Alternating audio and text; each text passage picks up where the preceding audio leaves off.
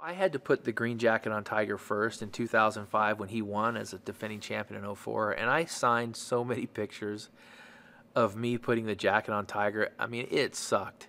In fact, when I was putting it on, he kind of took a few extra seconds there. Couldn't quite get it to fit right, just kind of waited, and I know what he was doing. '05, it felt very good. Made sure, it fit properly, and then did the shoulder adjustment. As luck would have it, I won the next year, and he had to put the jacket on me, and I'll be darned if it didn't quite fit right. I needed a few extra seconds for him to put that thing on me. As far as 2006 is concerned, I do not recall. Tiger claims he has no memory of it, but we both know he does.